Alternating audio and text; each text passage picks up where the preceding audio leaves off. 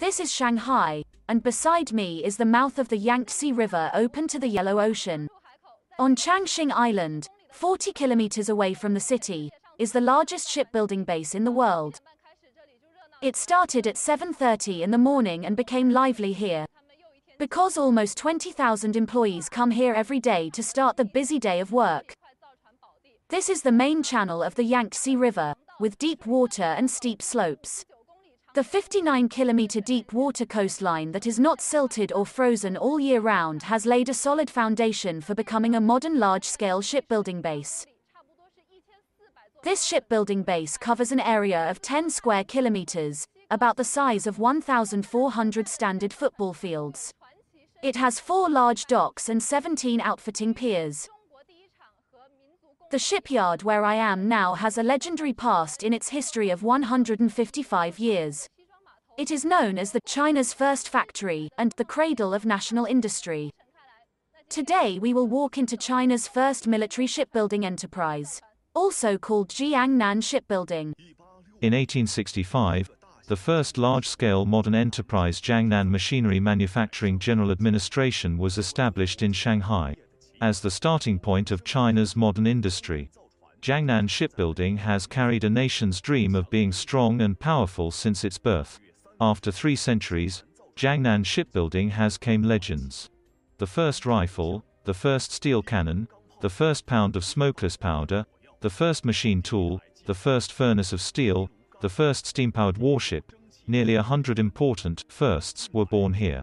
After the founding of the People's Republic of China, the first domestically made 10,000-ton ship, Dongfeng, the first submarine, the first frigate, the first generation of space survey ships, Yuan Wang No. 1, Yuan Wang No. 2, and the first large ocean survey ship, Xiangyang Hong 10, also set sail from here. In 1994, the China first ship, Type 052 guided missile destroyer built by Jiangnan Shipyard, the Harbin ship was delivered to the Navy and became the most advanced maritime pioneer ship of the People's Navy at that time.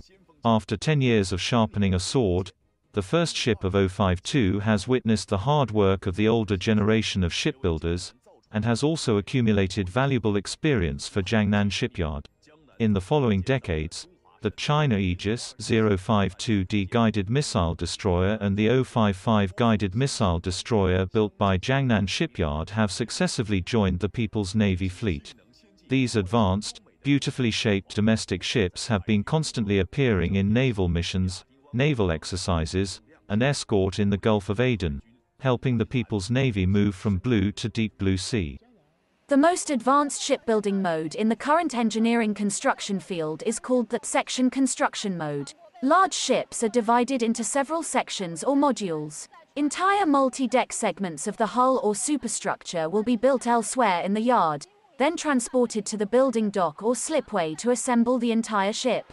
It's like building a giant building block. In this cutting workshop, steel plates for shipbuilding are cut into different shapes for future welding needs. Every steel plate has already determined its position on the ship. How is this done? Please see. This string of numbers is the unique ID card on each steel plate. It accurately records the material compositions, specifications, dimensions, furnace batch number, barcode, etc. information of this steel plate. This information can also be traced back to each process.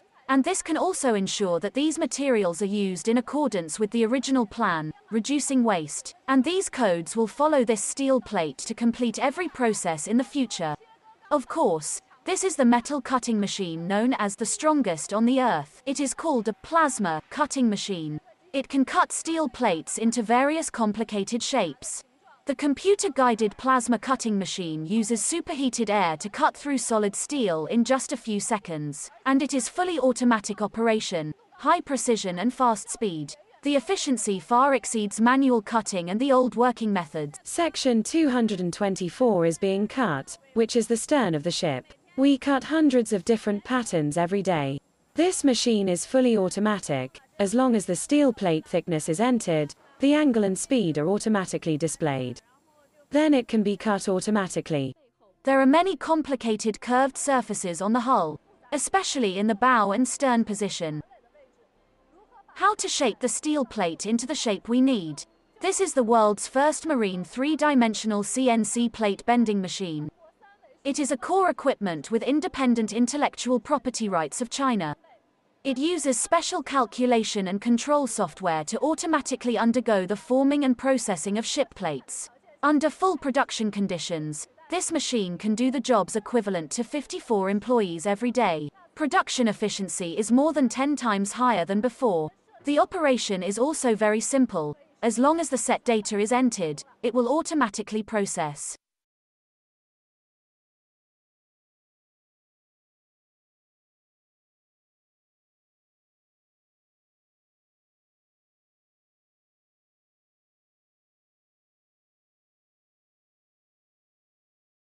Most of the ship's steel plates in the bow and stern part of the hull are in complex three-dimensional curved shapes, such as sail-shaped board, saddle-shaped board, twisted board, etc. For many years, domestic and foreign shipyards have been adopting manual operation methods, particularly relying on the skills and experience of workers. The technique is complex, the precision is low, and the production is inefficiency. This has become a difficulty and technical bottleneck for the shipyard. Some special steels used in warships cannot be processed with traditional water or oil and heat treatment bending technology, which is more difficult to process. After the cut steel plate undergoes strict acceptance inspection, it then will enter the next process, so-called welding. The welded steel plates are formed step by step in segmented modules at different positions of the hull, and this submerged arc welding machine can increase the efficiency by more than 3 times. Its most distinctive feature is that it does not produce any sparks during welding operations, because the fierce powder it sprinkled before welding has hidden the sparks. The submerged arc welding machine not only guarantees the welding quality but also is safer and more environmentally friendly. These traditional shipbuilding equipment can no longer meet our needs for high-quality development. With new generation of technology and equipment, we can achieve a seamless connection of 10,000-ton weight and 100-meter long built sections.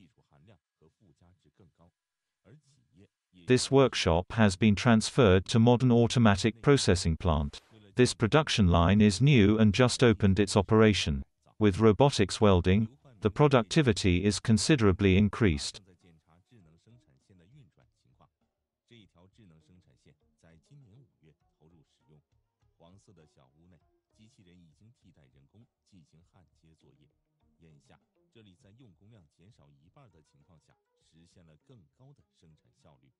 Previously, we used manual welding, which occupied a lot of space and higher labor cost, and the quality was unstable.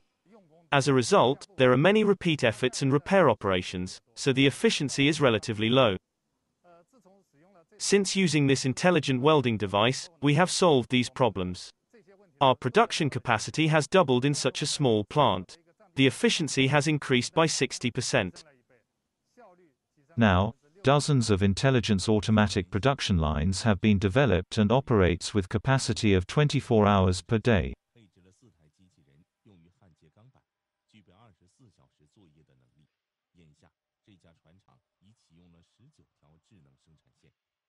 In recent years, as China's labor costs have increased and our profits have fallen, and competition in the industry has become increasingly fierce, an intelligent system is our first choice. On this basis, we vigorously promote intelligent automation manufacturing. The warehouse had been modernized too with intelligence automation. This year, besides the traditional warehouse, a brand new fully automatic operation warehouse has been built. So all relatively small items are placed in the new warehouse that is fully automatically sorted and stacked by using computer and AI technologies.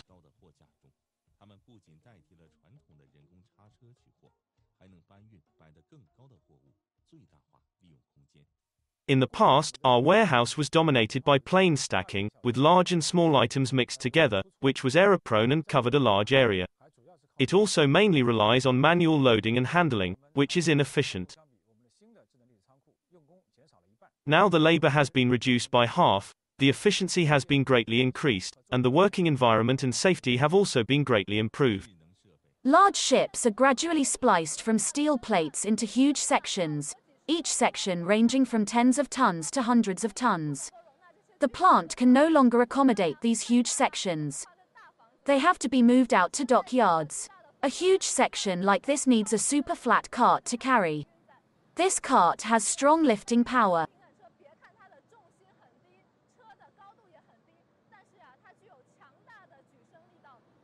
The special hydraulic device makes it extremely powerful.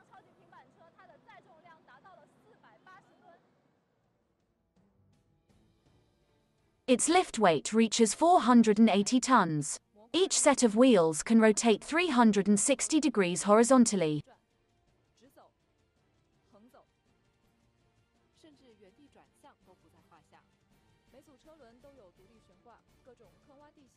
Can go over bumps easily and safety. Each section of a large ship is generally huge and weighs hundreds of tons. But hoisting is a delicate task. The basic requirement for a crane operator is stability and accuracy, and the error is calculated in millimeters. The gantry crane above the dock can lift up to 800 tons. Just now you saw how the gantry crane hoisted one by one. It is not possible to punch holes on the sections, but they can be welded and pressed. This buckle is like a handle by the facilitate gantry hoisting. Wait until the segment integration is completed before cutting and removing the buckle. This handle is called a hanging horse. The ship crane uses them for lifting, shifting, and loading operations. By my side, this is the smart workstation of Jiangnan Shipyard. It is currently the most advanced crane production line in the shipbuilding industry. It integrates robot visual recognition, intelligent grasping, and intelligent joining technology. The equipment will automatically judge the crane model, placement position, welding seam position, and then grab, buffer, transport, clamp, turn over, weld, unload, and so on. All are done automatically. The work that was originally completed by 27 people can now be completed by only 5 people. Not only greatly reduces the number of labor, but also ensures the stability of the quality of the hanging horse production. In March 2019, the first large navigation mark ship was launched. This is the world's first large-scale steel ship to be built with a 3-dimensional experience platform, that is, 3-dimensional drawings.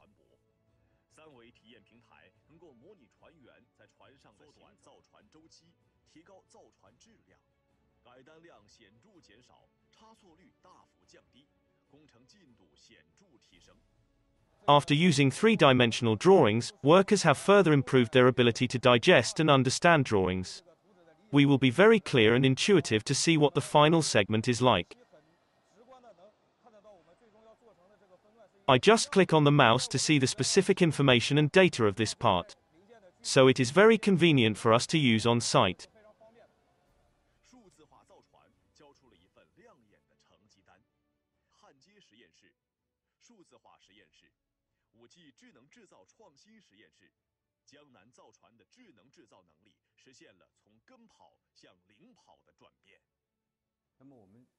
After decades of development, our shipbuilding industry should now belong to the world's first camp.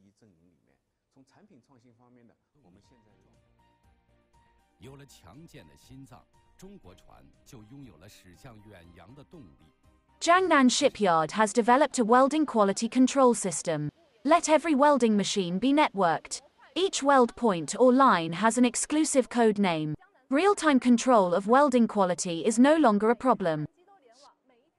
This is the largest container ship in the world. The ship is about 400 meters long and more than 60 meters wide. Its deck area is about the size of 4 standard football fields. The container capacity of the ship has exceeded 20,000 standard containers, and the full displacement of only 220,000 tons is equivalent to the weight of 30 Eiffel Tower. Now it has completed the construction of the hull and is undergoing dock outfitting. If the hull construction process is compared to human bones, and the painting process is compared to skin, then the outfitting process represents various organs and tissues in the human body. For ships, the outfitting process refers to the installation of all devices, equipment and facilities except the hull structure, such as installing anchors, masts, ladders, circuits, pipes, etc. These technically complex systems support the normal operation of the entire ship. The most impressive thing in the ship's engine room is these densely packed, thick and thin pipes. Marine pipelines are divided into power pipelines and marine system pipelines. The power pipeline is divided into main engine and auxiliary engine services, including fuel, lubricating oil, cooling water, compressed air, exhaust, waste heat and other pipelines. The ship system pipeline is to improve the ship's sink resistance and stability, and meet the normal life needs of crew and passengers.